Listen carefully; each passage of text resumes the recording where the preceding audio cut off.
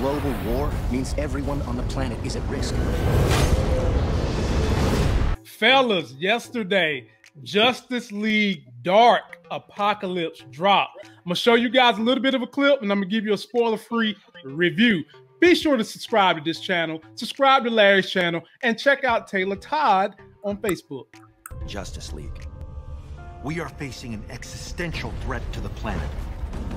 Justice League Dark Apokolipse War is the 15th and final entry in the DC Universe movies, a shared universe that began with 2013's Justice League The Flashpoint Paradox. So, ladies and gentlemen, I watched it. It is a full hour and 30 minutes of intensity and darkness. When I tell you there's torture, there's head splitting, it is just as graphic as this very last Mortal Kombat Scorpion Revenge was. Very, very graphic. Now, I will say, while I enjoyed it, I didn't love it. It felt like it felt like it was missing something for me. And let me give you a little bit of what I'm trying to say here. Since they have done this full entire run with these new Justice League and this new Darkseid version, I've always felt like this version of Darkseid was way overpowered. Way overpowered. And so when I started watching this, the whole time I'm thinking, they haven't been able to do anything with Darkseid since they've started this iteration of the Justice League.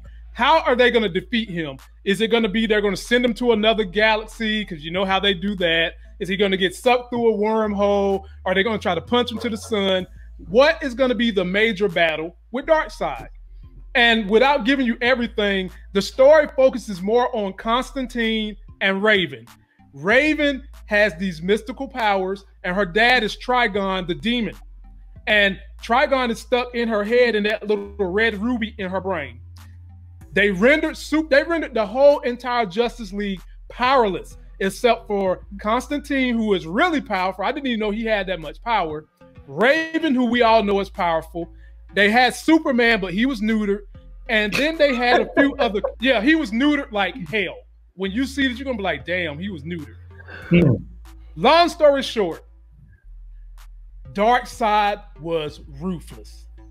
One battle, Darkseid goes to Oa, where the Green Lanterns are at, by himself, kicks the whole Lantern Corps ass. Then he blows up the Green Lantern that they get their powers from. He blew it up. He went there by himself. All the while, Superman, Raven, and Constantine is trying to figure out a way to stop him on Apocalypse.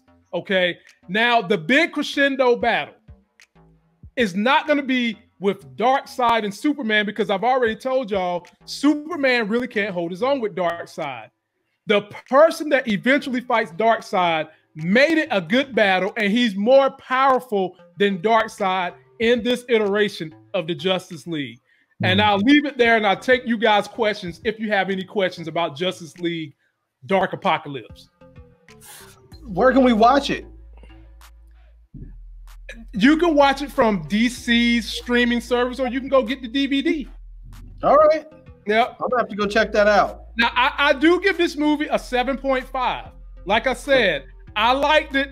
I didn't love it. I felt like it was missing something.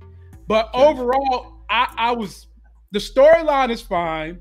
The grotesqueness of the movie is fine. And y'all know DC put out some of the best animated cartoons we're going to ever find. They're still killing. We just wish that their live action movies were as good. Right, but they're not. They're not. This was pretty good. So I would definitely say it's definitely worth a watch. Some of you guys might not be trying to watch it 3 or 4 times, but it's definitely worth the watch. It'll keep you entertained for the whole hour and a half. And within the first 5 minutes, when you see what happens with the plan they're trying to put in place, you're going to be like, oh my God, what is going on? So go and watch it. Get ready for it. That's my candid review.